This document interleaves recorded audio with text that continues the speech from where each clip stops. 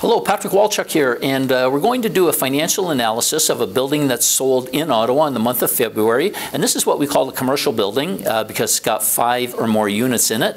And if you enjoy getting these analysis done for you every month, hit the notification bell, subscription button, and we'll send them out to you every 30 days.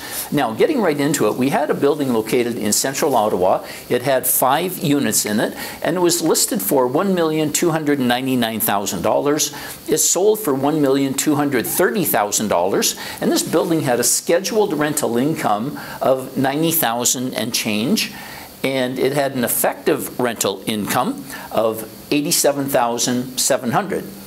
The operating expenses, as stated in MLS, were $23,000. The total operating expenses in the building, when we add in management and maintenance on the property, was about $32,000, and that gives us a net operating income of $55,500. So let's translate that and see what that means.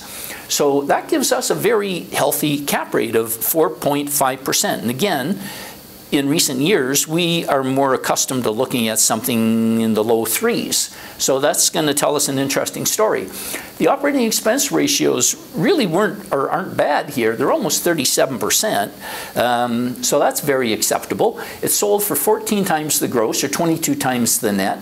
Now, if you want to have a positive cash flow, this building cash flowed positive with only a 37% down payment. We haven't seen a lot of that in the last, I don't know, 4 years, 5 years.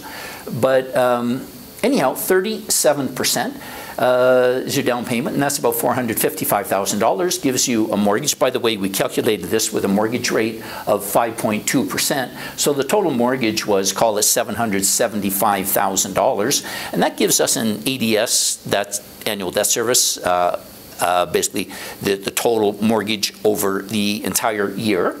That is $55,000. And the bottom line is that has a positive cash flow of $361. Now, I know that's not much, but we're calculating this to see what down payment's required to get that positive cash flow. And in terms of an ROI, that gives us 0.08%.